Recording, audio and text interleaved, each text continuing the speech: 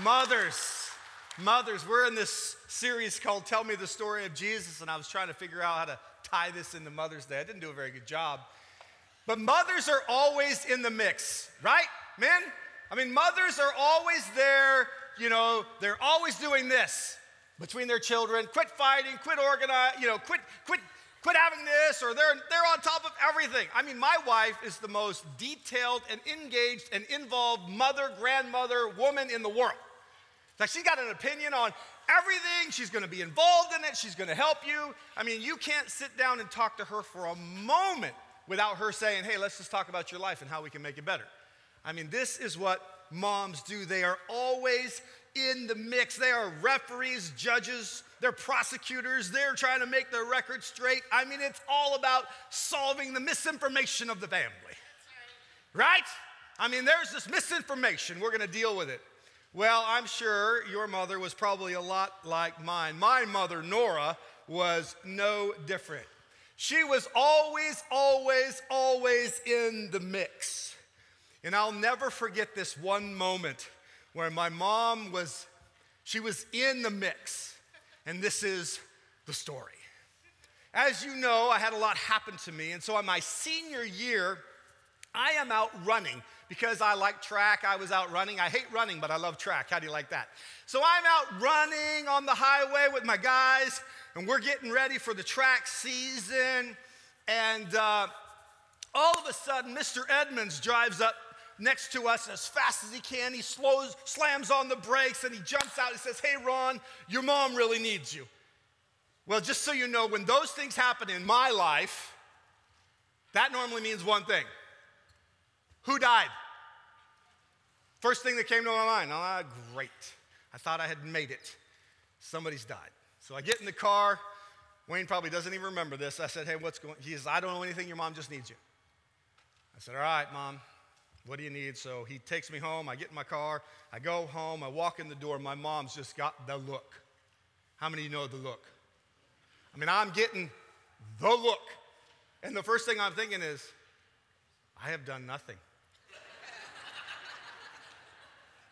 I'm an innocent man. But you could tell it's the look. And I say, Mom, what's going on? And with the look, she's like, you know what's going on. I said, no, actually, I don't know what's going on. Oh, you know. And she reaches over and she clicks, I know this is going to be old school, the recorder on the phone, right? The message machine. You know those things that have the blinking red light, you have a message? And all of a sudden, a voice comes across, and it says this. Hey, this is Mr. Engel. My daughter is 6 months pregnant. I want to know what the is going on.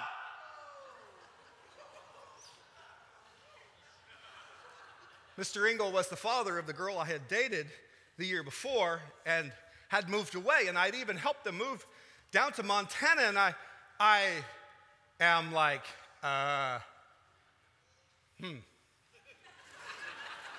this is not a good moment. And so my mom proceeds to tell me, what's going on? I'm thinking, of course, I'm calculating, this is impossible.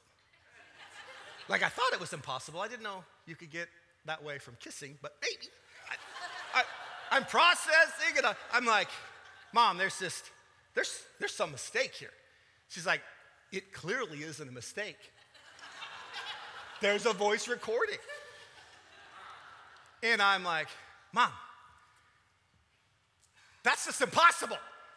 Don't lie to me, son. You know how it is. Moms have all been in the house. Don't lie to me, son. Of course, at this time, I am white as a ghost, first of all. Then I start to think, in my mind, I'm thinking, what in the world did that girl do with someone else? No, I didn't go there. I'm in the moment, petrified, and I'm like, something is wrong. This cannot be. And she's like, son, what are we going to do about this? I'm like, Mom, this is not the story. And so I said, I hit play again, just because I'm thinking, what? Sure enough, he comes on. He's not happy, let's just say. And all of a sudden, it hits me. I said, Mom, This is your son, Russell, playing a joke on me. You should have saw her. I hit it again. I said, this is Russ. And I hit it again. And oh my, she said, get out of the house. I don't know what that conversation was like between my mom and her son Russ, but I can tell you, it wasn't pretty. But this is what moms have to do, right? I mean, moms are like, we're getting into this. I don't know about you, but it's hard to be misunderstood. I mean, it's hard not to have words. It's hard to portray one thing and something else comes out. And of course, my brother, he thinks it's the funniest thing in all the planet. And of course, my mom just thought she was going to die and kill me at the same time. She didn't think it was so funny. You know, we're in those situations, right? We find ourselves in places where there's just this difficulty. There's a lot of misunderstanding. Maybe it's with your boss or your wife or your kids. I mean, maybe you find yourself misunderstood. I don't know about you, but I hate to be misunderstood. I am told all the time, hey, that's not what you said. And in my mind, I'm thinking, I said exactly that, but somehow I didn't say it. But I'm misunderstood. I'm sure, again, you're quite misunderstood. You know, we don't like when we're taken out of context. We don't like it when we find ourselves in this place. And this is where Jesus found himself with our story this week. He found himself in a place where everything about him was being misunderstood. It was being misunderstood. People just weren't getting it. They were going directions that he did not approve of. They were doing something different. And matter of fact, they started to become his enemy, thinking that they were following him. And he didn't handle it well. And again, if you're like a mother or if you're anybody today, you do not like this to happen. So if you have your Bibles, let's open it up. And we're just going to read the text today. And then we're going to just kind of break down some of this. What is it when Jesus is misunderstood? Matthew chapter 15 and verse 1 starts out like this. Then the Pharisees and scribes came to Jesus from Jerusalem and said, why do your disciples break the tradition of the elders? For they do not wash their hands when they eat. And Jesus answered them and said, and why do you break the commands of God for the sake of your traditions? For God commanded, honor your father and mother, and whosoever reviles his father or mother must surely die. But you say, if anyone tells his father or his mother, what you would have gained from me is given to God, he need not honor his father. For the sake of your own tradition, you have made void the word of God. He says, you hypocrites. Well did Isaiah prophesy of you when he said, this people honors me with their lips, but their heart is far from me. Moms hate it when their children obey, but their hearts are far away. In vain you do worship me, teaching as doctrines the commandments of men. And he called the people to him and said to them, hear and understand.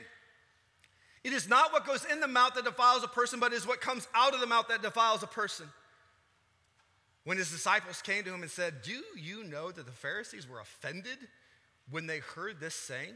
He answered, every plant my heavenly Father has not planted will be rooted up. Let them alone. They are blind guides, and the blind leads the blind. Both of them will fall into the pit.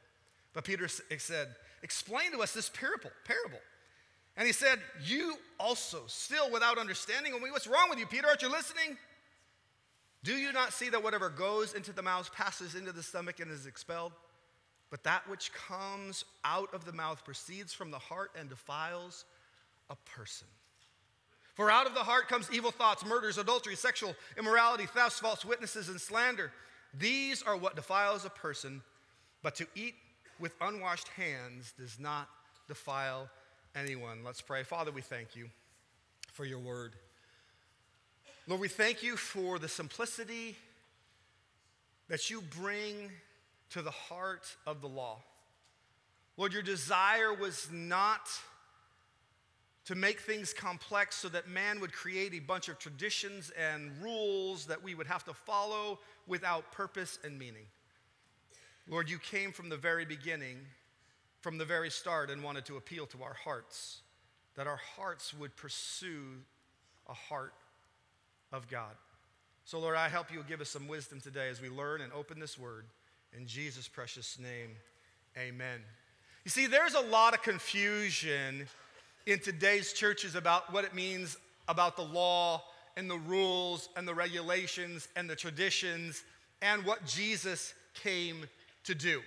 If you have your Bibles, let's jump to Matthew chapter 5 and verse 17. And let's just read a little bit about what Jesus says he came to do. Like, what was his purpose? The story of Jesus is about this kind of content. He says this, "Do not think that I have come to abolish the law and the prophets."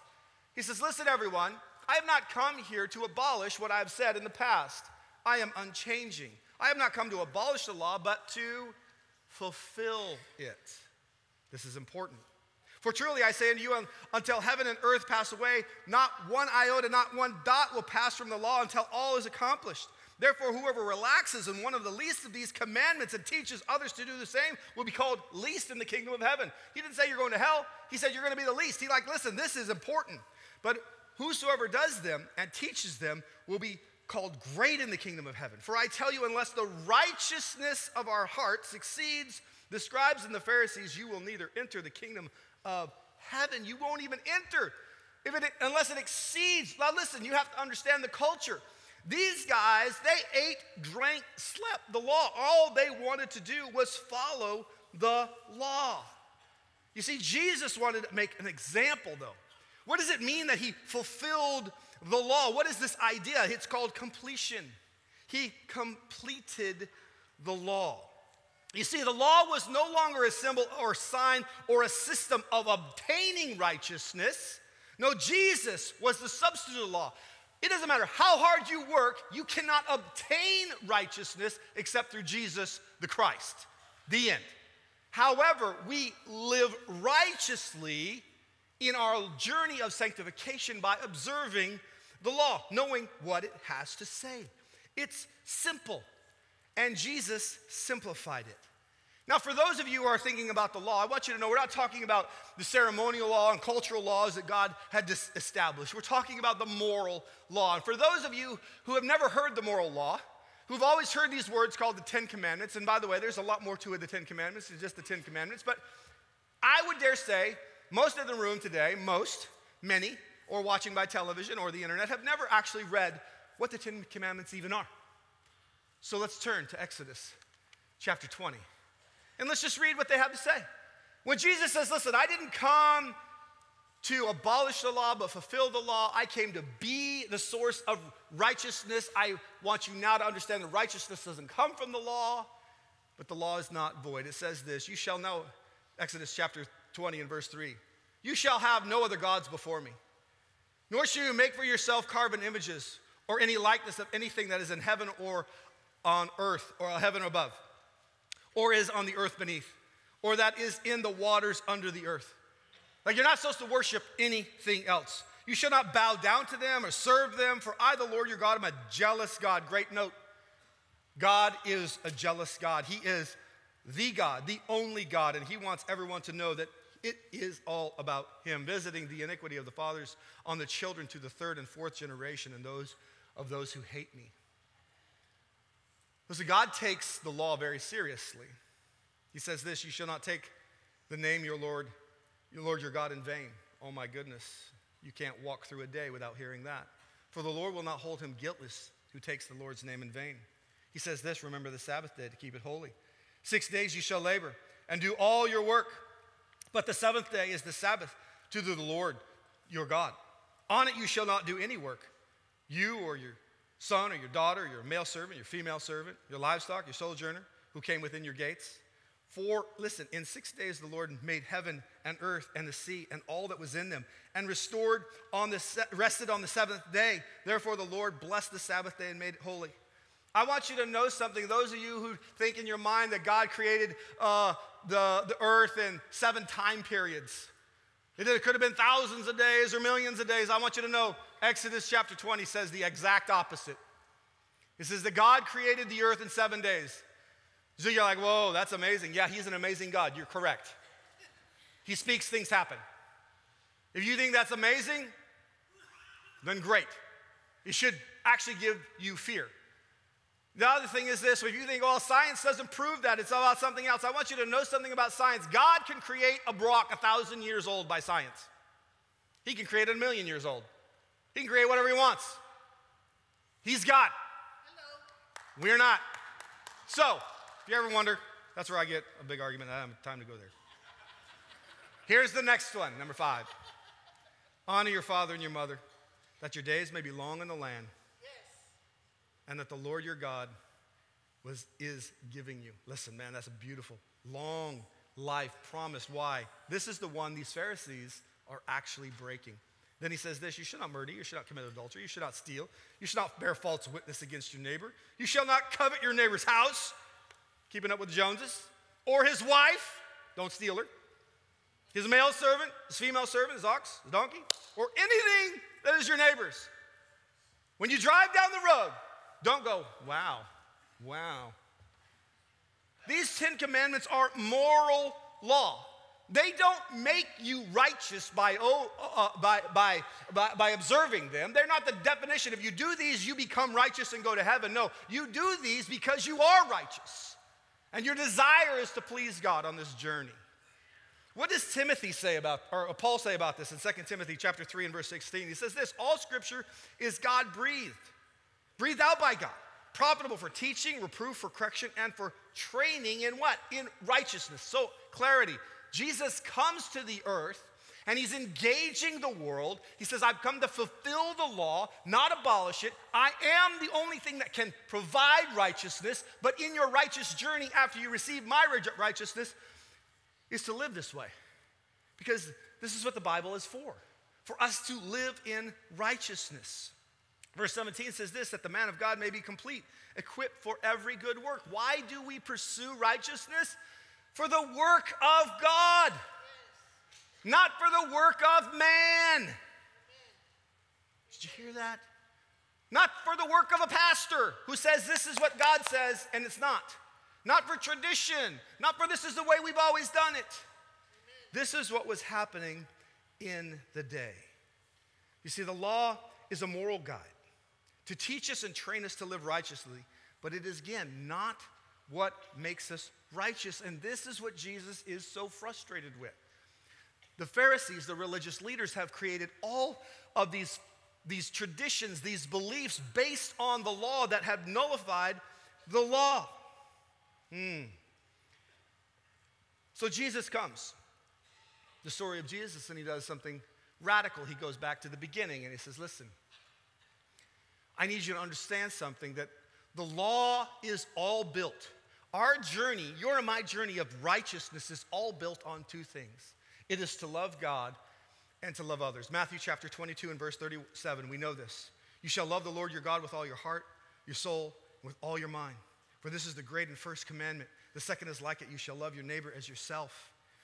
On these 2 commandments depend all the law and the prophets. Everything was designed and created and established to show a love towards God and a love towards others.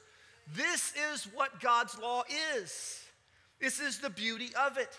Now, Jesus didn't end there. He's like, listen, I want to give you a new commandment because there's something missing here, and there's something in the church that's happening, in the religious leaders that's happening. And this is what's happening. We're seeing that older people are being mistreated. We're going to get to that in just a second. So he creates another law. He says this, John 13:34. It's really not new. It says it's new. A new commandment I give to you, that you love one another as I have loved you. You are also to love one another. By this, all people will know that you are my disciples, if your love for one another. So he says, listen, I need you to understand this. Your job is to love God and to love others, but I want you to grasp this reality that the love for the brethren, the love for the church, this love is absolutely fundamental to being able to love someone else. If you can't love someone who loves God, you're going to struggle in life. If you can't deal with your differences, the world is going to think there's nothing happening in there. God's not transforming you. I want you to know something. This love is absolutely imperative. It is imperative. So now let's break into this passage. Let's just talk about it a little bit. This passage is beautiful. I don't know about you, but it gives me encouragement. Here's where he starts in verse 3. It says this, and he answered them, why do you break the commands of God for the sake of your tradition? Wow. Why do you break the commands of God? Notice in verse 2, why do your disciples break the tradition of the elders, for they do not wash their hands? So there's these two arguments. We got this first one where they say, listen, you guys aren't washing your hands. Now, I don't know about you moms, but I would say I'm pretty guilty of not washing my hands. My mom would always say, when I came in to play, what would she say? Go, wash your hands. I would go in there and look at the faucet and go, I'm good. The washing of the hands, tradition. Somehow in our minds we think washing our hands is going to keep the germs away so we don't get sick. I'm of the imagination that if we don't wash our hands, our immune system gets stronger so we don't get sick. I'm a pretty healthy guy outside of eating at McDonald's too much. So, this hand washing thing, Jesus is like, I'm sorry, what? What does washing your hands have to do with your holiness? What does washing your hands have to do with worshiping your God? In their minds, they had created this monster. Now listen, they probably did a great job. They probably thought, man, this is really important. We should be holy when we present God, and we should be this, and we should be this, and we should be dignified, so let's make sure we're clean. It was a ritual cleaning they believed in, and I guarantee you when it first started, it was good. That makes sense. Before I read the Bible, I should wash my hands, make sure I'm clean. Purified is a symbol, but it's exactly just that, a symbol. It doesn't actually equal anything. When he says this in verse 3, it says, and why do you break the breads of your commandments? Jesus comes right back at him. He's like, hey, why do you break the commands of God for the sake of your traditions? For God commanded you to honor your mother and father.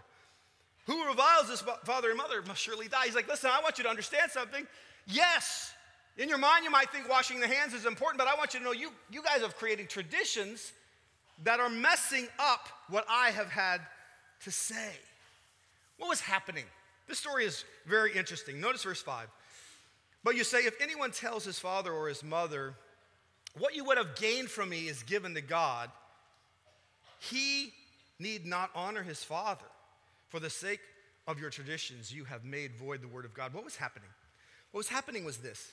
Super spiritual people, and I'm sure none of you are, had come up with this idea that, and it was good.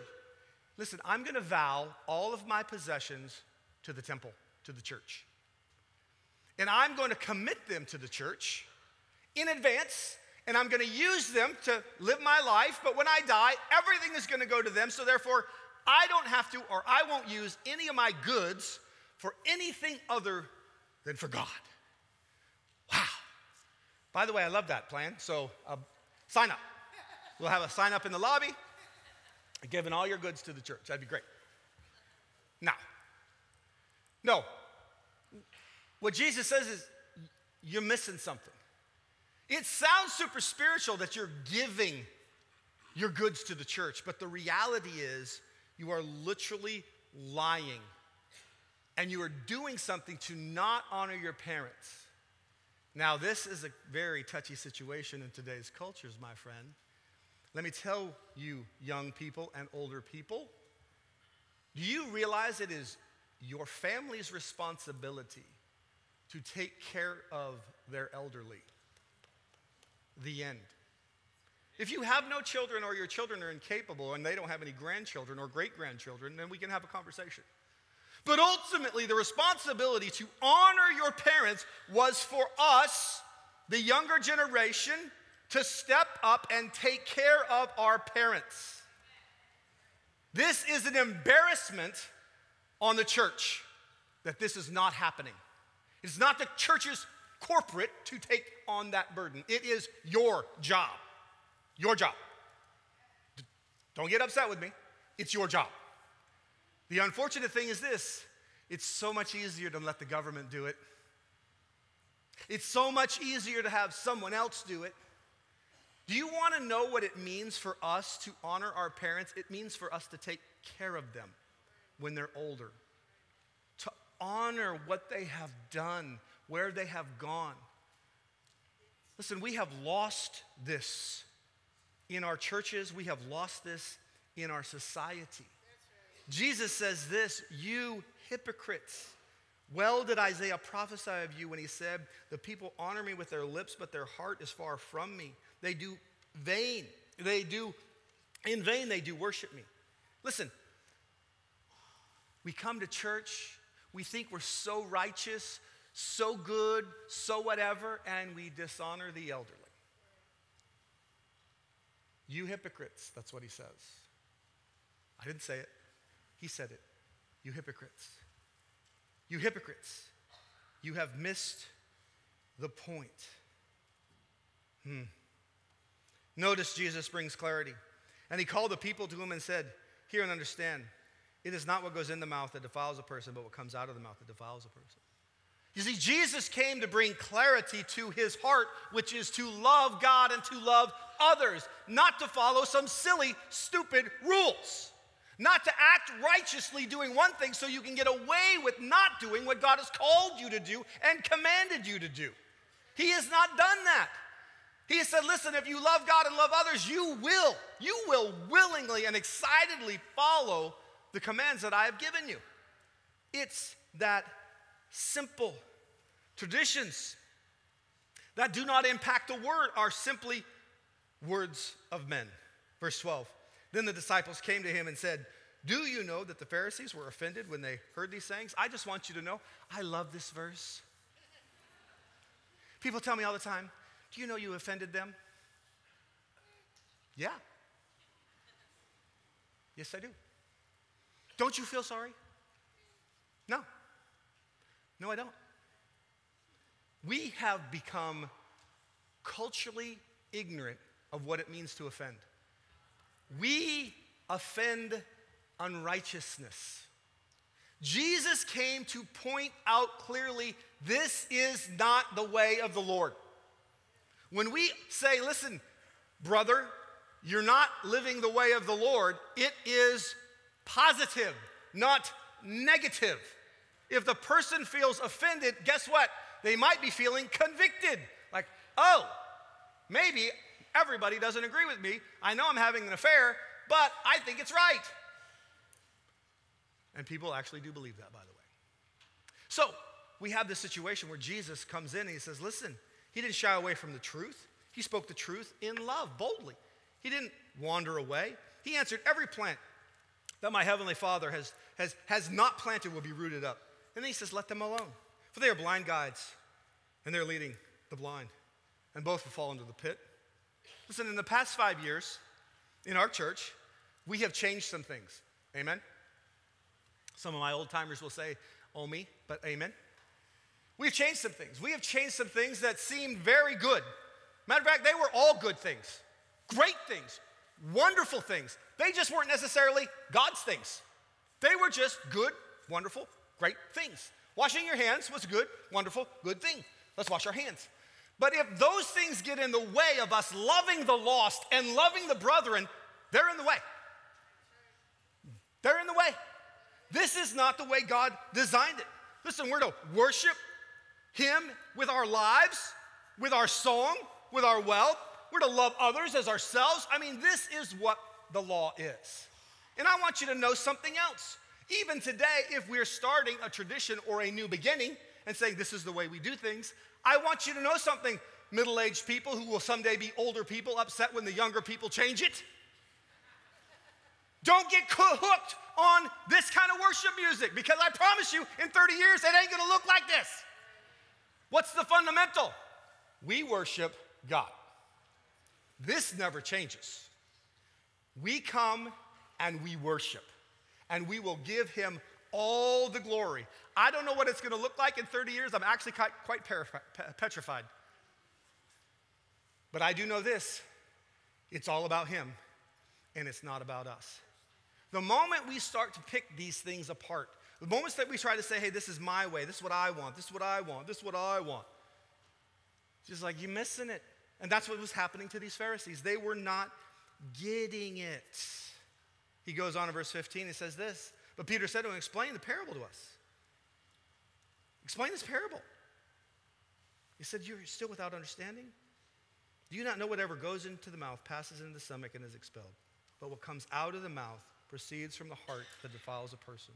For out of the heart comes evil thoughts, murders, adultery, sexual immorality, thefts, false witnesses, slander. These are what defile a person, but to eat of unwashed hands does not defile a person. I want you to have some relief here. Everybody makes the Christian faith so difficult. Oh, there's just all those rules. There's all those things that I just can't do. I can't do this, and I can't do that, and I can't do this, and I can't do that, and I can't. I mean, that's all I hear. I'm like, no. No, there's simple things. Two things. All Jesus wants you to do is to love him with all your heart, soul, mind, and strength. Pursue after him. Keep your focus on him and not on everything that you want to do in life, because God's using you for his glory and his honor, and he's going to reward you for that one day. And when you live for yourself, you're going to get your own reward, and that reward is going to actually give you nothing. You're going to die with a bunch of money in the bank, and guess what? Somebody else is going to spend it. You're going to do some great things, and guess what? Someone else is going to enjoy it. It only matters what Christ's heart is for your life. That's all that's going to matter. That's all that's going to make a difference. But we oftentimes forget this. Forget this. It's just not complicated. It's simple. Love God and love others. Matthew 11:28 says this. Come to me, all who labor and are heavy laden, and I will give you what? Rest. Listen, this Christian life is not about turmoil, burden. It's about rest. It's about being relieved. It's about understanding that you cannot earn heaven. God sent his son to solve that problem. It is his righteousness that gives us eternal life, in our faith in that. And then this journey of righteous living is simply a gratitude life of what he's done on the cross. We listen, we honor the 10 Commandments not because it gets us saved, but because it's the right thing to do for a God who loves us. We honor our parents not because it's easy, but because God's commanded us to do this. Listen, when he says my yoke is easy and my burden is light, it just brings instant clarity. When it's saying that, it's saying, listen, I can bring you instant clarity. If you're wondering, man, I wonder if I should do this, just ask yourself the question, is this a reflection of God's love for me and my love for others? Ding, ding, ding. I wonder if I should take care of my parents. Man, they're really on me. Ding, ding, ding. Does it honor God? Am I loving others? You see, this is why Jesus came. This is why Jesus came. The story of Jesus is about him showing that this is not a bunch of complex religious rules. This is a simple journey of loving him and loving others. Moms do this very well, just so you know. You want to know why God has commanded ladies to have to submit to husbands and husbands to love their wives? Because to ladies, love is cake work. Man, they put up with you so much. My wife puts up with me. I'm like, that's just crazy. But men, on the other hand, love is one of those really tough things. I saw a lot of tears in men's eyes as these guys, these fine ladies, were praying about their lives. Men struggle with love. We struggle with the emotion of love. Somehow we think it's letting our guard down. And God's like, no, man, I need you to love others. I need you to love others. I need you to love. Ladies, I need you to understand something. This picture is submission. We're going to get into that in our next series. But this idea is beautiful. It's a reflection of me. Christ's desire for us is to think of others more highly than ourselves, and there's no better person to celebrate in doing this than a mother. Philippians 2:4 says this, let each one of you look not only to his own interests, but also to the interests of others. Have this mind among yourselves, which is yours in Christ Jesus. Let each of us please his neighbor, in Romans 15:2 says. For this is good, for his good, to build him up. Listen, Jesus came to tell his story to make life simple, not complex. This Sunday, I hope you'll leave here with one thought. This Christian life is not to be a burden, it's to be a blessing. not to be a burden, but to be a blessing. I've been put on this earth not to dwell on my personal preferences of how the church is run and what happens and who does this. I've come here to love the brethren. Love the person right next to you. 3 seats down from you. 2 seats up. 4 seats back. God has called you to spend the time to love one another. Because it's not what we do that makes us righteous. It's what comes out of our mouths. That's a reflection of our hearts. My friends, it's time for our hearts to reflect the glory of God. It's time for our hearts to look like that mother who's taking care of that precious little innocent child, sacrificing her whole life to raise this beautiful little baby. That's what love is. That's what Jesus came to explain. Don't get caught up in the rules. Love this baby. Love them. Let them know that I care for them. That's what Jesus is saying. Let that person down the pew from you know that Jesus loves them. And Jesus is going to love them through me because I love Jesus. This, my friends, is the story of Jesus. Let's stand with our heads bowed. Church, it's prayer time. And the reality is this.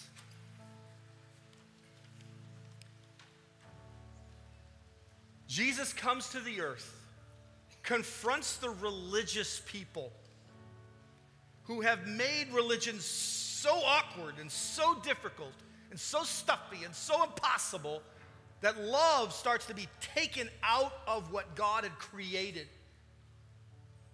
Listen, I don't want Mountain City Church to be known like that. I want Mountain City Church to be known where everybody who walks through those doors, they know they're loved by you. They know that somebody wants to know them, wants to guide them, wants to instruct them, wants to bring them up. I pray that everybody who walks through those doors who's a member of this church, when they walk to church, is like, praise God, I'm in a place where people love me. That's what we should be excited, that we should be wondering where someone is. Nobody should even want to miss church because they're loved so much. They're encouraged so much. They're strengthened so much. Because this is the place where we worship God. We devote ourselves to his teachings. Why? Because he first loved us. If you're here today and you've never given your life to Jesus, if you're here for the first time and you've never given your life to Jesus, or maybe you've been coming for a while, I'm here to tell you something. God loves you so much that he sent his son. Why? Because he cares for you. He wants to forgive you. He wants you to live in freedom. He wants you to live in a relationship with him. And he says this, if you'll just confess with your mouth the Lord Jesus Christ and believe in your heart that he's risen from the dead, you shall be saved. Give your life to Jesus and he will give you a new life. If that's you today, pray. Ask God to forgive you of your sins. Ask him to be the Lord of your life. Make a commitment today. But for the rest of us in the room, it's Mother's Day. There's no greater day, no greater joy that a mom will ever feel than their son, daughter, husband, sister, brother, I don't care who it is, neighbor, getting right with Jesus. My wife gets so excited when our grandkids announce that they've become a believer, or they announce that God's working in their heart. I mean, you can't get the joy off her face. So on Mother's Day, the altar's open. The altar is open. If you've been letting traditions and busyness and complication get in the way of what God's called you to do, like these Pharisees, repent. Repent. Don't stay offended. Repent. as they play and as they sing, let's pray.